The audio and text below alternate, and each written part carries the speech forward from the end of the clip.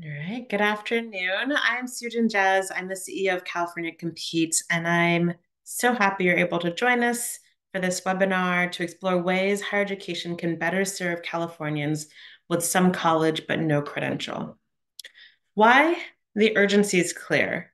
California is currently navigating a critical juncture marked by a shortfall of college-educated professionals and a concerning decline in enrollment. Yet, there's an opportunity to bridge this gap if we can shift our higher education system and structures to support these students to the finish line. This, in turn, will not only foster thriving communities, but also strengthen our economy and advance inclusive prosperity and the well-being of our state. A few housekeeping items before we start or go any further. Um, should you have any questions during the webinar, simply click on the Q&A icon located in the control panel and submit your question through there. We will answer what we can via that function, and we'll hold relevant ones for our panel for the later part of this webinar. We will also send the recording to everyone who registered after the event, and it will also be posted on our website, CaliforniaCompetes.org. I'd love to begin by learning more about who joined us for this great discussion today. So what sectors do you represent? Those answering other, please share in the chat. We have students, early care, K-12, higher ed, employer and industry, workforce development, policy, philanthropy, media, other.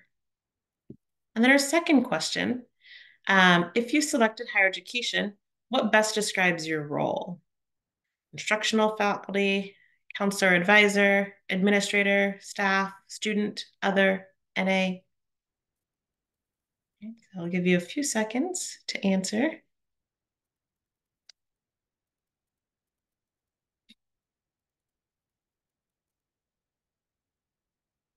Great. It looks like, not surprisingly, most of the folks joining this webinar identify as coming from the higher ed system. It's about 3/4.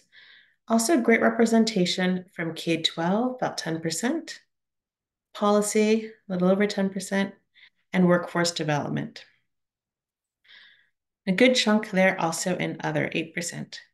And for those from higher ed, we see about a third from staff, about a fifth are administrators, 13% other or counselor advisors, 7% is faculty. Curious to see what these others are. Oh, and I forgot our third question. What responsibilities did you juggle while you were in college for those who went?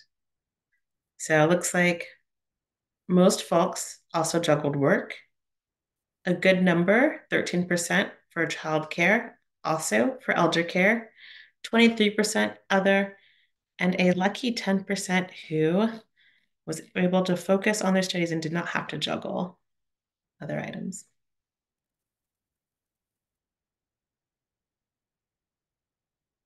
Right.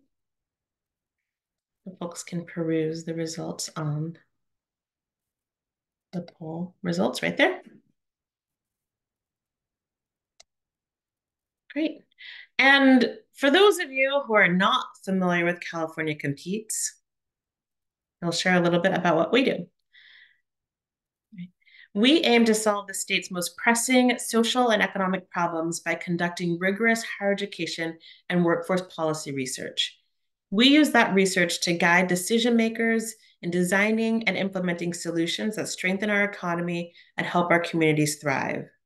We view higher education as both a vaccine and an antidote against economic stagnation and social stratification for individual Californians, our communities, and the state's economy. We believe long-term economic growth for California will be accomplished through shared prosperity. How do we do this? We've identified 4 priorities that we see as being key to modernizing our higher education system. At the top, you'll see there, and for those on the call, very interested in, I'm sure, college access and success for adult learners. So ensuring that our higher ed system is both accessible and structured in a way that adult learners can enter and complete. And by adult learners, we really think about those that are, 25 and older, the traditional metric, but also those that are younger who have adult responsibilities, like we flagged in the poll, like childcare, elder care, heavy work responsibilities. Also, effective and accessible online education. And as you can see, these are cross-cutting issues. So one thing we are pushing our state to really think about is not just is online ed good or bad, but frankly, that the demand is huge. We've identified 3.1 million Californians intend to go to college in the next 2 years and prefer exclusively online classes. So our question that our state should be asking is, how do we deliver high quality, accessible online education? Third on that list is higher education and workforce alignment, is ensuring that our higher ed systems are delivering programs of study that lead to good jobs, that can help address our state's pressing policy priorities and needs, whether it's climate change or homelessness and housing affordability, the educator pipeline. We want higher ed to see itself and to deliver on addressing that our state has the individuals that can ensure that we can meet our state's needs. And then last but not least, coordinated policy setting and implementation. This really focuses on how do we center the individual in policy making and policy implementation, not the government agencies or institutional impulses.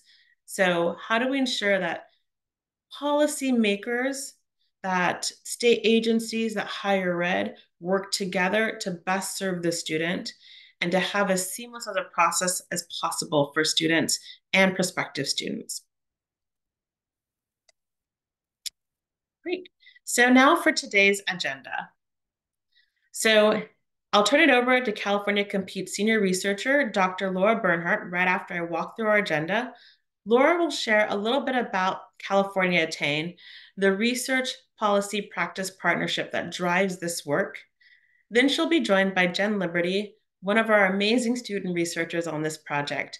They will share highlights from the new research report we published today. Then we will have a conversation with great members of our CaliforniaAttain partnership, including questions from participants today, and then I'll be back to wrap things up. I'm thrilled to turn it over to Dr. Bernhardt, who led this research project. Awesome. Thanks, Sujan, and welcome everyone. Thanks for being here. So as Sujan mentioned earlier, and as many of you know, our state is facing a projected shortfall of college-educated professionals, coupled with a concerning decline in enrollment.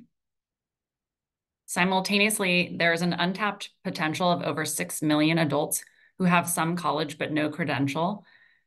And so recognizing the importance of bridging this gap, we wanted to learn more about this population and how institutions can better serve them to meet our state's needs. I want to recognize that many in higher education are already doing great work in supporting the SCNC and adult learner population, but in the face of enrollment declines, these efforts hold even greater significance. As Sujan mentioned, we put together a research practice partnership with Sacramento State, Shasta-Tehama Trinity Joint Community College District, and Project Attain, a regional nonprofit, to dig into these issues. We're in the midst of a 2-year study, which is focused on how we can re-engage, re-enroll, and propel the SCNC population to completion. So a little bit about our approach for this study. First, we recruited adult learners as co-researchers. As one always does, we conducted a review of the literature, and then we co-designed the study with our partners. Last spring, we conducted 52 in-depth interviews with comebacker students from Shasta College and Sac State, and then engaged in deep analysis, sharing and validating findings with our practitioner partners. We allowed the students' stories to drive our findings, and all of our recommendations stem directly from our student participants' experiences. Last summer, we presented the findings and recommendations to the partners who then selected an area to focus on for the second year of this study. And in year two, both Shasta College and Sac State have chosen to focus on academic probation, and they're implementing selected recommendations. We're working alongside them to conduct a developmental evaluation, and we look forward to sharing those findings with you all in the near future. But right now, we're happy to say that after a year of speaking with comebacker students and learning from their experiences, we've solved, all of the problems for SCNC students. Just kidding, but we have put together a fantastic report that summarizes our findings and offers real actionable recommendations for colleges to meet comebackers where they are.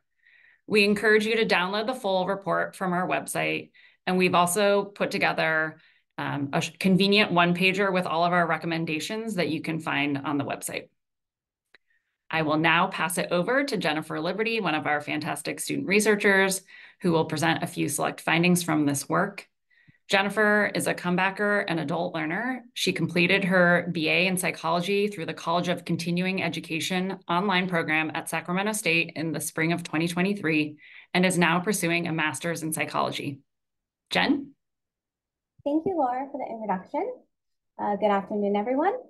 Based on the research, we've broken up our recommendations into 4 main areas, which include adapting to meet the needs of today's students, conducting strategic outreach, removing enrollment barriers, and providing ongoing support to students. Within each section are multiple recommendations derived from the interviews we conducted. However, I'll only be reviewing a few today. As Laura mentioned, the full list is included in the one-pager and report on the website. And it looks like in chat now. Next. We start with one of the biggest takeaways from our research, which is the need for higher education to adapt to meet the needs of today's students. Many of the comebackers we interviewed expressed their need for flexibility in pursuing their educational goal. For them, this meant flexibility in both learning modalities and structures, including such things as increasing the availability of online courses and providing more fully online degree programs across all majors.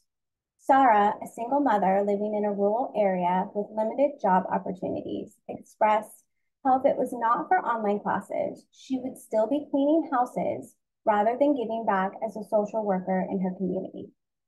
As an adult learner, I also relate to the need for online programs, as I would not have completed my BA and be pursuing my master's without access to online programs. Next. Surprisingly, many students interviewed referenced placement on academic probation as a catalyst for their departure from school. They indicated there was no personal outreach after being placed on AP, rather just an often confusing and generic email that left them feeling unsupported and alone. Working in the tutor center, I saw many adult learners come in for help who felt overwhelmed and defeated. For most, it was not an academic struggle with material, rather they were struggling to manage personal and school responsibilities. Reframing academic probation notifications and providing academic support for students can help comebackers navigate their way back to success. Next. Upon their return to school, students face numerous enrollment barriers. Interviewees voiced that the loss of registration status upon their return was one of the most frustrating issues they face. The loss of priority registration hindered their ability to get into the remaining courses they needed. John, a military veteran who returned to school after a deployment, spent an extra semester enrolled due to his inability to register for the one remaining class he needed. I was lucky enough to be part of a program that gave all adult learners priority registration, which eased the stress I felt around registration time. Eliminating barriers such as this will allow students to stay on track towards completion. Next. Providing ongoing support to comebackers as they navigate higher education can help to ease the burden of students. Facilitating a community of support can go a long way to strengthening the experience of adult learners. Bruce, a father and first-generation student who struggled with addiction, noted the support he received from the communications department while completing his degree. Serving as a tutor and a co-researcher, I've had the unique opportunity to see how working alongside other adult learners can help create a sense of understanding and belonging.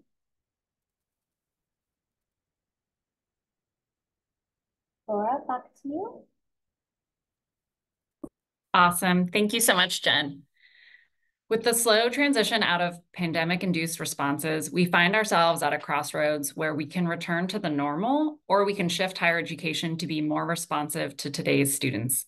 Given the state's need for college-educated professionals to meet workforce demand, and the fact that we have over 6 million SCNC adults, now is the time for our state's institutions to re-engage, re-enroll, and propel these learners to success. Without such institutional changes and progress, students like Natalie would not have been able to earn their degree, and we need more Natalies. As we've mentioned, our comprehensive list of findings and recommendations can be found in the report, and we invite you to read it and carry the torch for SCNC, comebackers, and adult learners at your campus and in your community.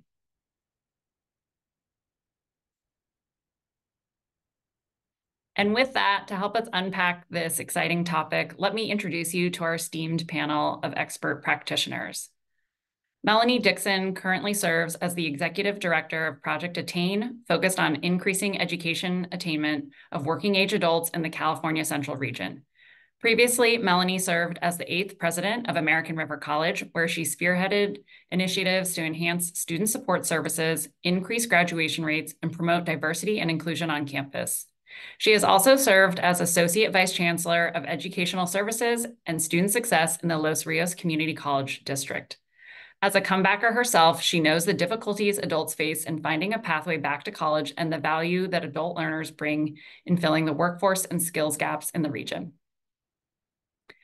Benjamin Fell, PhD, is the Interim Associate Dean for Academic and Professional Programs in the College of Continuing Education at Sacramento State, leading a team of 25 dedicated professionals to deliver programs that increase access to higher education and promote workforce development, particularly for adults seeking to update their skills and advance their careers. He is a professor of civil engineering and has chaired the university's Curriculum Policies Committee and the College of Engineering and Computer Science Academic Council, and served as a faculty senator for 6 years. Elizabeth Buffy Tanner currently serves as Director of Innovation and Special Projects at Shasta-Tehama Trinity Joint Community College District in Redding, where she works to position Shasta College as a leader in empowering adult learners to attain degrees and advance their careers. Her role includes overseeing the Accelerated College Education, also known as ACE, and the Bachelor's through Online and Local Degrees, lovingly known as BOLD. These are great acronyms, Buffy, that facilitate degree completion for working adults through flexible alternative pathways. She is currently a Council on Adult and Experiential Learning ambassador, providing expertise and resources to support adult learners as they navigate on and off ramps between education and employment. I'm going to stop screen sharing and invite our panelists to join me in conversation. Good afternoon, everyone. Good afternoon. Good afternoon. Hello, everyone. Hi. So I just wanted to start, each of you brings unique experiences and perspectives to this discussion, as well as the CaliforniaAttain work overall. Could you share how your experiences brought you to CaliforniaAttain and how they shape your approach in propelling your respective institution or organization as it relates to supporting adult learners, or more specifically, the some college, no credential population? Ben, do you want to start us off? Sure, that sounds great. Well, I was actually brought into this collaboration by a colleague of ours, Jenny Murphy, who at that point was serving as the dean for the College of Continuing Education at Sac State, and is now in a vice president role at the university. Many of you know Jenny and have worked with her before. She's a passionate and effective leader in the area of supporting adult learners. And I'm sure I can speak for the panelists and the research team that we wouldn't be where we're at now without having her as part of our team and the leadership that she brings. Personally, I've been at Sac State for 16 years and in continuing education for the last 3.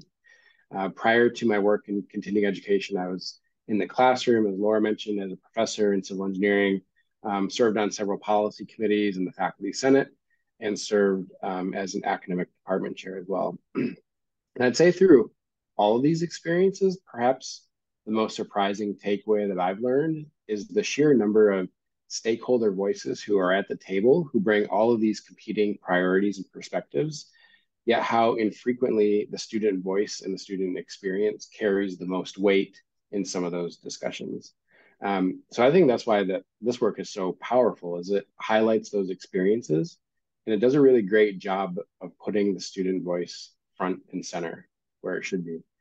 And the adult learner population is a sizable one for us at Sac State that we really need to be paying careful attention to. Our data shows that approximately 1 in 4 students are 25 years or older, and 1 in 3 are student parents. At a university of give or take 30, 31,000 students, these are really big, big numbers for us to pay attention to in terms of student services and also our enrollment goals. So we have the study that highlights some extremely rich conversations with students and the reasons that they decided to stop out, but then also return to graduate. And then a very large population of students at our university who are likely experiencing very similar challenges. And this recipe starts emerging where there's a huge opportunity to increase access by focusing our work on student needs. Within our team in continuing education, which is in many ways a microcosm of the larger university, we focus on providing educational programs that structurally try to meet the needs of adult learners through online programs, flexible admissions timelines, and compressed classes. And we're trying to do more and more work to meet additional needs, which include access to health and wellness services, increasing advising efforts and the number of people that we have to do that important work, and also holistic retention efforts. I also want to point out that as Jen mentioned, Jen Liberty was one of our students who went through one of our programs. And I think all of us in higher education have those star students who stand out through us, through our careers. And Jen's certainly been one of those students going through our program, but then also part of this project. And we're really proud to be able to call her a fellow Hornet. Well-deserved bragging rights. Thank you so much, Ben. Buffy, would you like to add on? Sure. So the state of California and indeed the nation has about 20% of adults with some college but no credential. In 2014-15, Shasta College was doing some research into our student population in our surrounding 3-county region. We discovered that we had 31% of our adults over the age of 25 with some college no credential. Now, we are the only public post-secondary institution in a 10,000 square mile area. So we realized this was our problem to solve. Students leave college for a variety of reasons, but when you have a third of your population that are in this boat, we recognized that we needed to examine what we were doing that contributed to that. So we launched the ACE program, Accelerated College Education, as an associate's degree completion program specifically for this population, with compressed classes, cohorts, case management, consistent scheduling, and comprehensive pathways to really address the needs of our community, not just our former students who had started with us and left, but also our employers. We realized that our employers didn't have access to students who had the credentials that they needed to get promoted, to move into more advanced positions with more responsibility, et cetera. The success of the ACE program meant that when Dr. Jenny Murphy, who was again at the time the CSU Sacramento College of Continuing Education Dean, she reached out to us in 2017 when she was launching Project Attain, the Sacramento region nonprofit. Well, at the time, it was still very closely affiliated with Sac State. She asked us to come talk to the attendees at the Project Attain Summit about how we recognize the need for a program for adult learners and what we created. And one of the summit attendees was California Competes.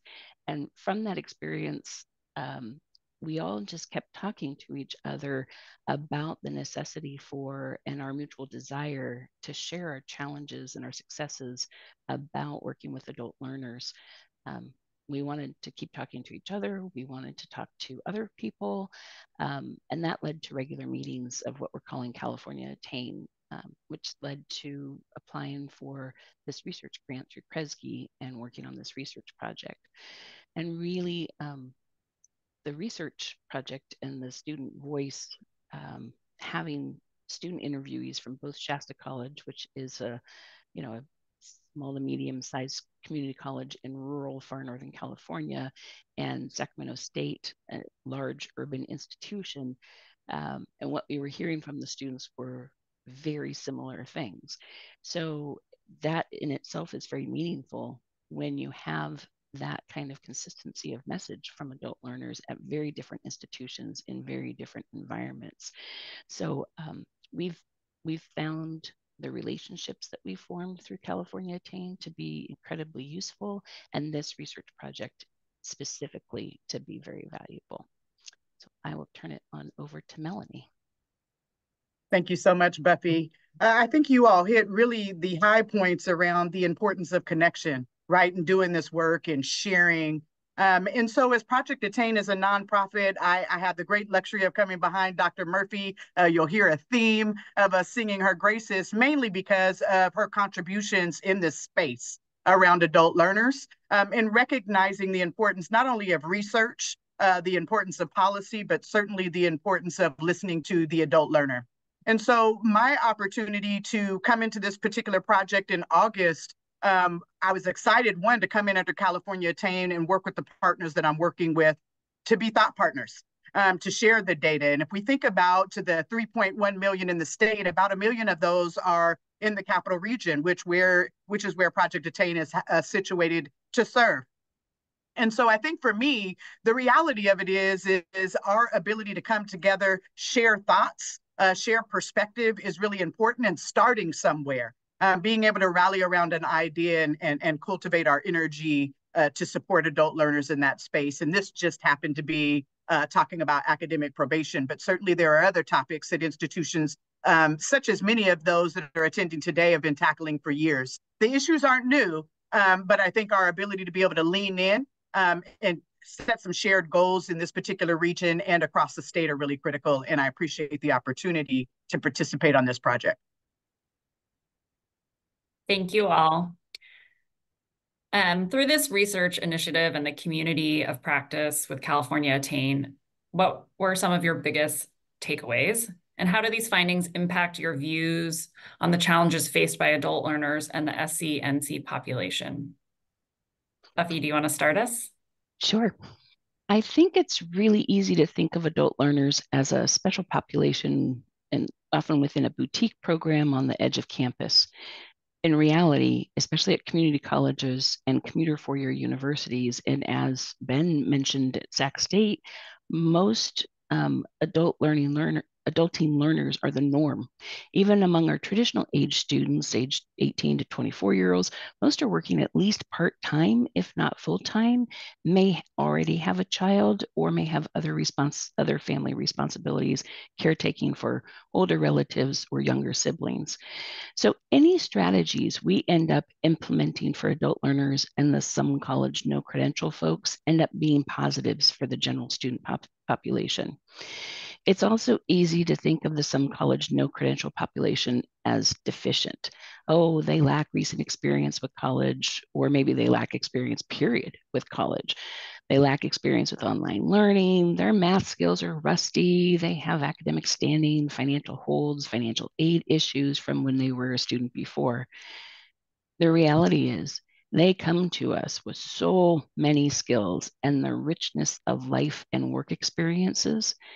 If somebody is working and parenting, they typically already have excellent time management, prioritization, and organizational skills.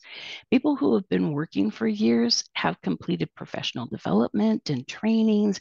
They know how to work in groups, they know how to work independently, and they know how to work for a variety of bosses, which lends itself to academic coursework. However, what our adult learners have in common is that time is a precious resource, and they do not have time to spare.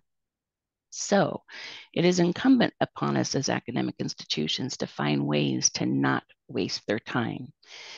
Programs that utilize alternative scheduling, compressed classes, enable students to focus on fewer classes at one time, but still be enrolled in a full-time status, which allows students to access full-time financial aid, support programs that require full-time enrollment, and also make better time to completion, because ultimately these folks want to finish. Programs that utilize consistent scheduling and or fully online classes allow students flexibility as well as the ability to plan ahead with childcare and work schedules.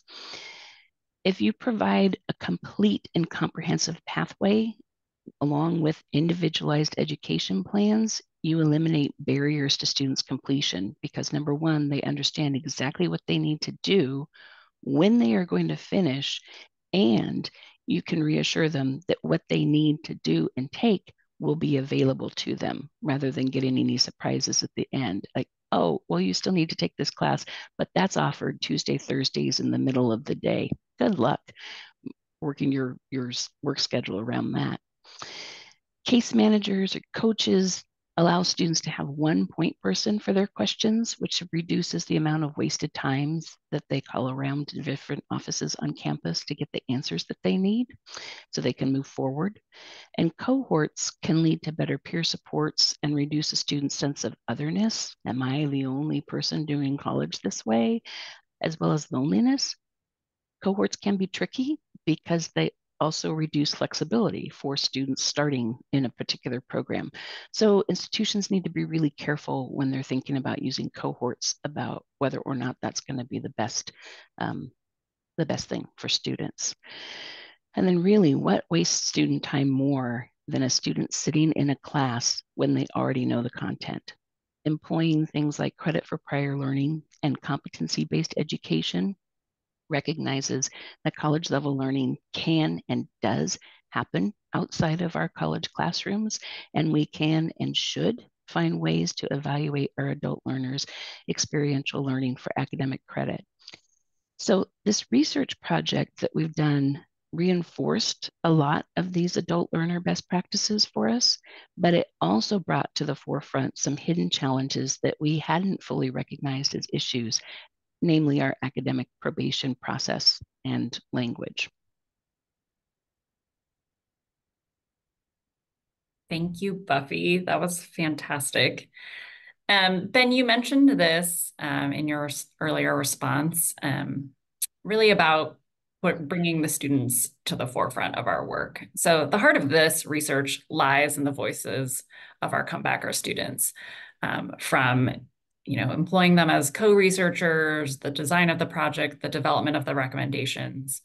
We heard the challenges, the obstacles, and also the successes of our students. How can institutions and decision makers translate these insights into actionable changes to improve student outcomes? And what steps can be taken to bridge the gaps between understanding the challenges and implementing effective solutions? Yeah, and I hope that everyone has the opportunity to take a look at the report and read some of the testimonials that are in there. They're not all of them, obviously, because there's, I think, 52 interviews done, but they're a great summary of the conversations that were had.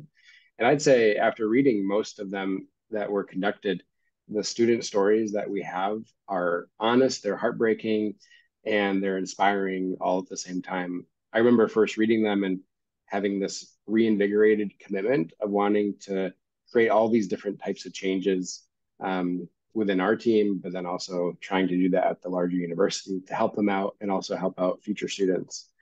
And I think if there's one overarching theme that I'm taking away from all of this work is that we really have to focus on taking intentional actions from our hearts to avoid unintentional, heartless actions. In other words, how do we approach decision-making through a compassion-based lens in order to avoid consequences that our students would see as unsympathetic? It's so important to our work that we have this focus because there's all these downstream implications and impacts of policy decisions and processes that can harm students if we don't keep that forefront in our minds.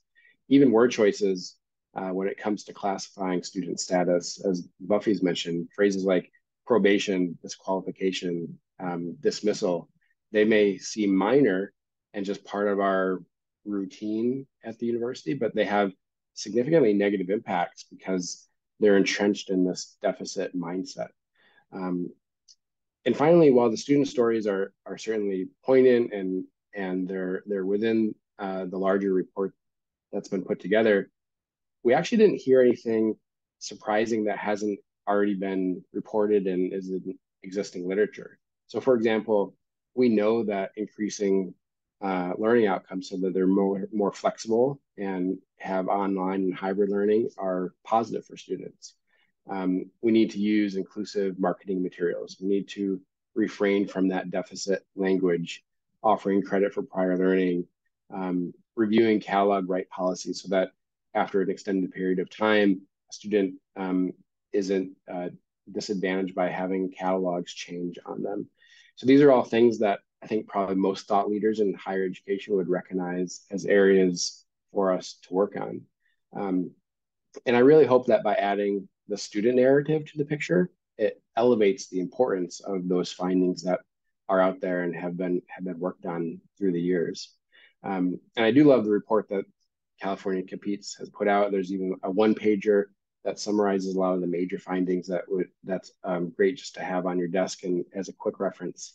So yeah, the student voice, I think it really encourages us to double down on our commitment to our students in order to change policies and processes, unfortunately, within systems that aren't necessarily accustomed to changing very quickly. So that's something for us all to work on as a team. So a great purpose for this team that's come together through CaliforniaAttain. Melanie, did you want to add on? Very briefly, just I think the report affirms what we already know, right? And I think the reality of it is we work really, really hard out in the field. We certainly work hard in our community-based organizations to support students and institutions to build capacity to serve adult learners. But the reality of it is the story is still similar, right? That these same challenges that have occurred back when I was going to school as an adult learner are still challenges that we have now, but they're being exacerbated by the pandemic and many other things, such as social unrest and many other challenges that we're all grappling with.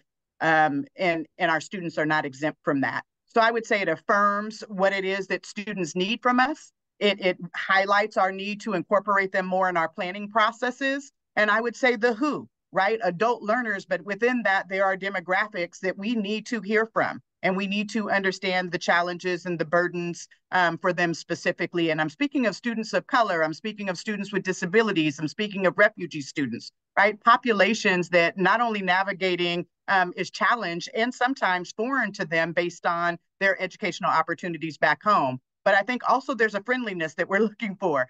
So it's not adult serving institutions. It's about being an adult friendly institution to our adult learners. And so I think the report highlights that need and certainly creates space and opportunity for us to constantly remind ourselves of the gaps. Thank you. Melanie, you brought up sort of some of the current issues right today. So not only obviously after COVID-19, there was a significant catalyst for change in higher education, and also just the heightened awareness around sort of social justice issues, notably those related to race. And then on top of all of that, California and the nation are dealing with ongoing enrollment decline and workforce gap issues.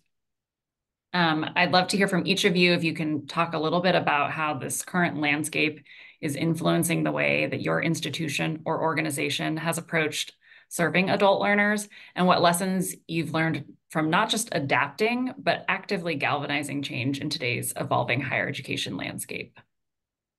Buffy, did you want to start us off? Sure.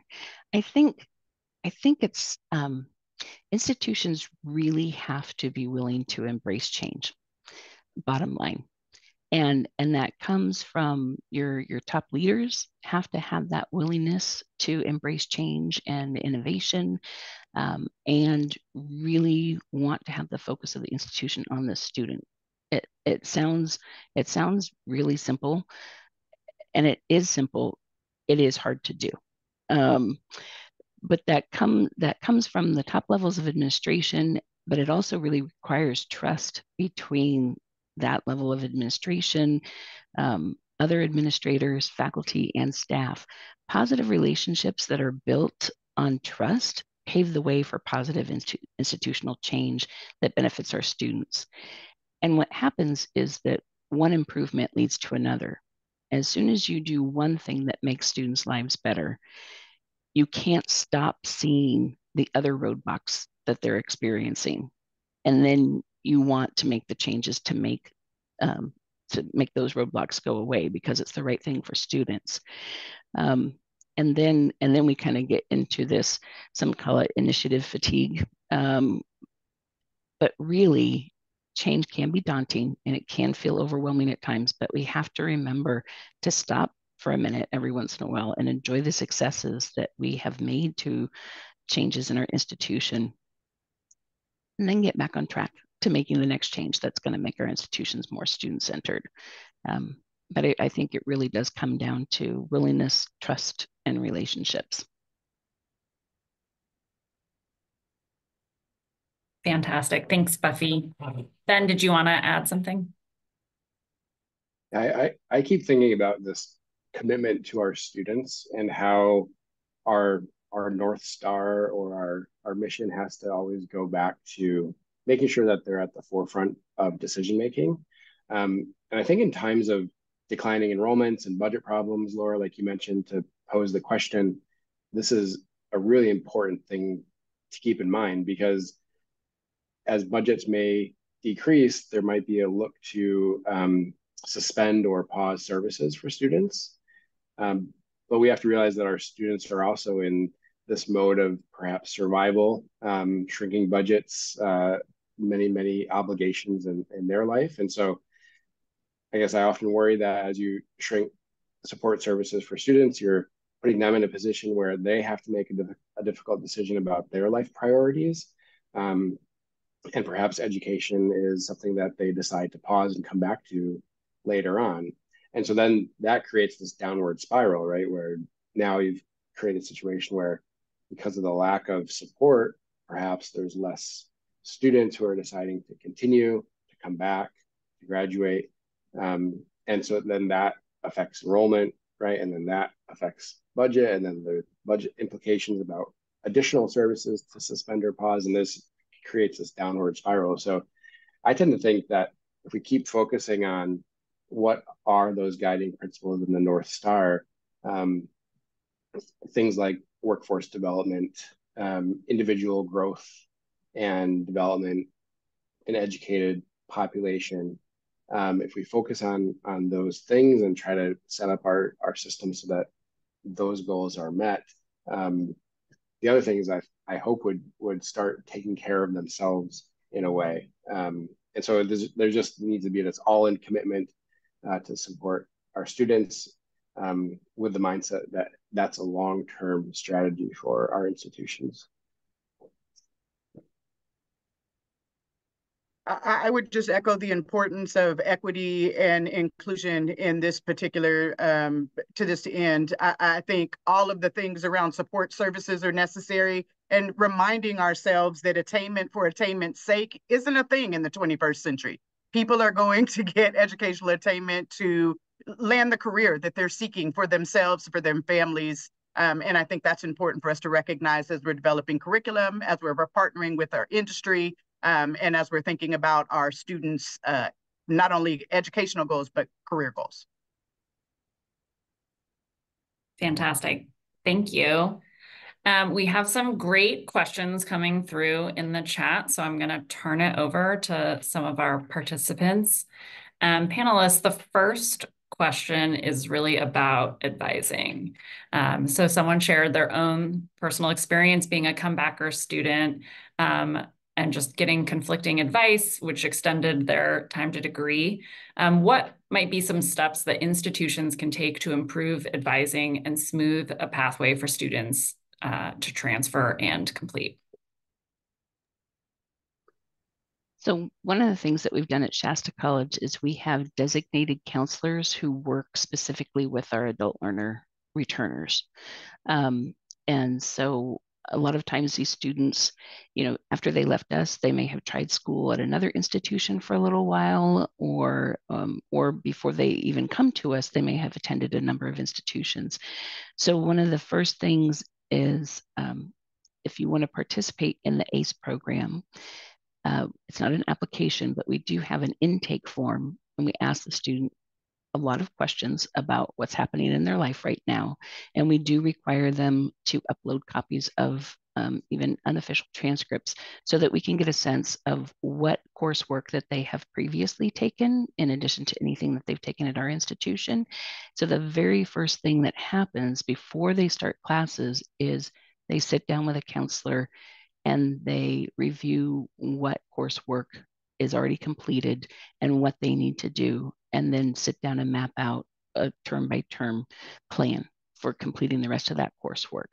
And then what happens is, with each term, each 8-week block of classes, we have staff that monitor if students have completed what was on their educational plan, and if they've registered for the next batch of classes that are on their educational plan.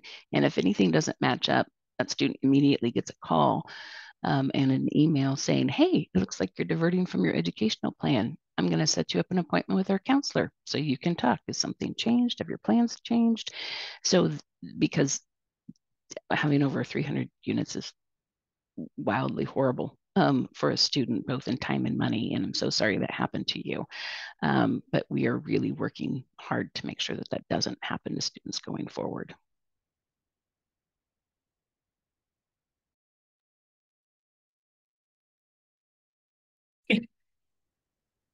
If I anyone would just, yeah. I'll hop in really quickly and turn it over to Ben. I think not withholding information from students, the great thing about adult learners is they're very resourceful.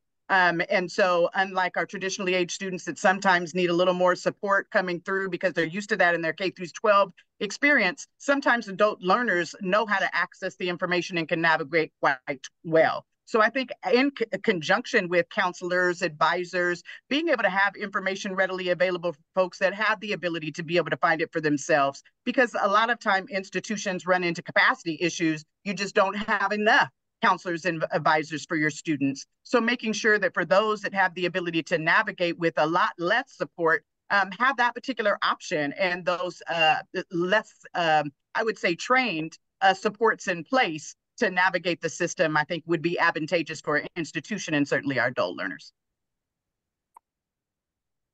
I don't want to, I'm going to move us along to the next question because this is a hot topic, and then you'll get first rates.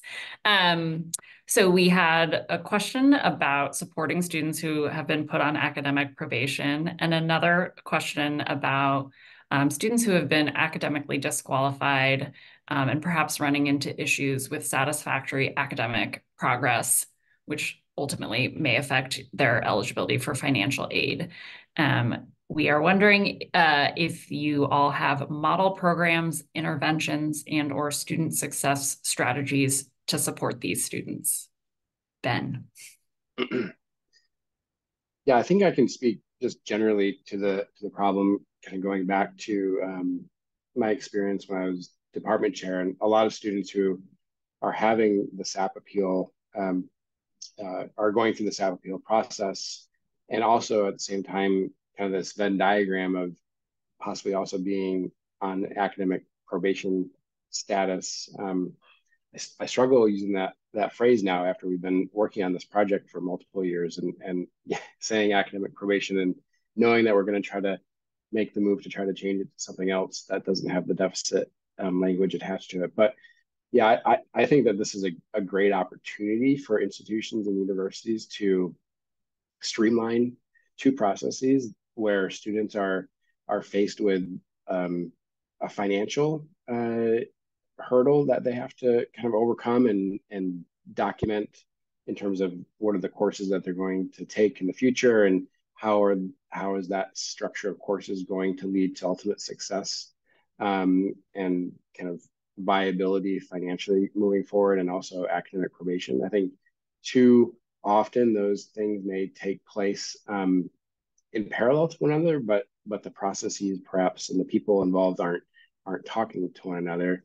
And so then you have a student in a situation where they're replicating efforts, they're replicating materials, really to get to the same point of being able to continue their education. So it seems like a great opportunity to streamline processes and those procedures.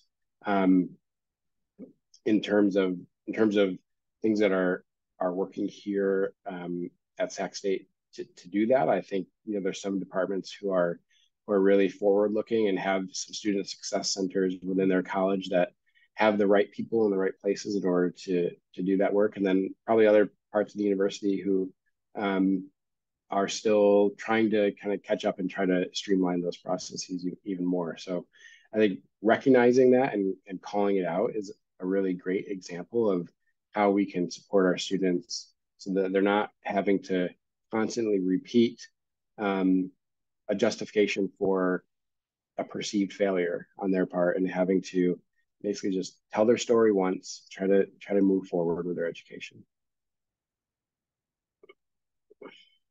Thank you. We had another great question about credit for prior learning and competency-based education.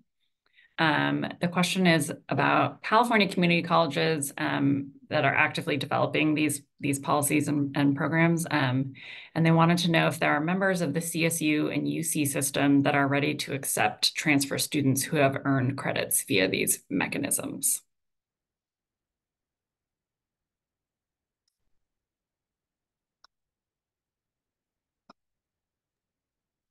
I can try to go again, Laura, on that. So I think it was 2022 or so when the 23 campus CSU system came out with, I believe it was an executive order at the time establishing the need for campuses, individual campuses, to create credit for prior learning policies. So they basically set up a skeleton type policy with basic criteria and constraints around credit for prior learning. And then campuses were then asked to design their own system of implementation. I know at Sac State, we're currently in the position of having an interim policy for credit for prior learning. And that policy, I think, is still at the faculty senate level in terms of what that's actually going to look like once it goes from interim status to now a full-fledged policy that departments and colleges can work with for credit for prior learning. I will say that in terms of awarding that credit, I think the community colleges have processes and procedures that we really need to look to learn from. One, because there's this interaction as the question alluded to, there's this interaction between community colleges and the CSU system for transfer students, but also there's just many years of great experiences to learn from the community college that I think we could take advantage of. So not needing to reinvent that wheel. But I guess just going back to kind of where we are, because we are still working through some of those policy languages, haven't really set up that structure that we really need to do this at full scale. But we're looking forward to that, and we're recognizing that that's a really important thing that we need to be doing. Awesome. Thank you. I think Buffy answered this question in the chat about student services. I don't know if there's anything else you wanted to add about adjusting academic programs, but also having to sort of fill out your student support services, Buffy. So my response was basically that COVID-19 actually really helped in this regard because everybody needed to figure out how to provide services online to the broader student population, which was a huge boon to our adult learners. Our office was included. I mean, we always offered phone appointments or in-person appointments to our adult learners, but with the advent of using Zoom, now we can do Zoom online on Zoom, in person, or phone appointments. But our tutoring services are still offered via Zoom or in person. Our health services appointments are via Zoom or in person, and so on and so forth. We're still cracking the nut on getting various offices to provide supports after 5 p.m. We make sure our office does, and our tutoring learning center is available after 5 p.m., but not everybody's available after 5 p.m. That is still a challenge. I am going to stop us there. Thank our panelists so much for joining in this great conversation and sharing their expertise. I'm going to bring Sujin back, and while she joins us, I also just really want to recognize our 3 student co-researchers on this project, for whom we would not have been able to talk to as many students as we did, and also the whole California Competes team. And Sujin, we'll bring you back. All right. Thank you. Thank you, Laura. Thank you, Melanie, Ben, Buffy, Jen, the CaliforniaAttain partnership for this amazing work. I'm going to wrap us up and point us towards the next year of work that continues on, focused on, I was excited to see, like the many comments that focused on the role of academic probation, the impact of grades, satisfactory academic progress, but that's something that we're tackling head on in CaliforniaAttain. So stay tuned, perhaps this time next year, another webinar where we'll talk about that work. I want to end with a quick call to action to galvanize the folks here. And I know we had so much conversation in the chat and the Q&A, and I'm sad that we weren't able to get to everything. But I know this conversation will continue, and you guys have our contact info. We love hearing from folks. So I was going to turn it back to our CaliforniaAttain partners if they wanted to share their a quick call to action for the participants on this call. What should they be thinking about doing next from where you sat thinking about this work for years, if not decades? My call to action would be don't talk about it, be about it. We do a lot of talking in education, and much of it's necessary to do problem solving, but a lot of times we know the problems, and we just need to move forward in some way, small or large, and just take action. And so that would be my call to action to the individuals participating today. Thanks for the opportunity. And I would echo that. Pick something, pick anything, and just start working on it. Bring folks together. And yes, you're going to need to talk about it, but don't talk about it too long. Get to it. Make a change. And I guess to round things out, listen to the students as we're doing all those change-making processes and procedures. Keep their voice in the forefront. Great. Well, thank you so much. I encourage everyone to take a look at the report and the one-pager. Don't hesitate to reach out to me or Dr. Bernhard if you have questions, or I will open it up to the CaliforniaAttain partnership, to the folks on this panel. We love this work, and we are more than happy to talk more about it. All right, thank you, everyone. It's 1 p.m., ending on time. Enjoy the rest of your afternoons.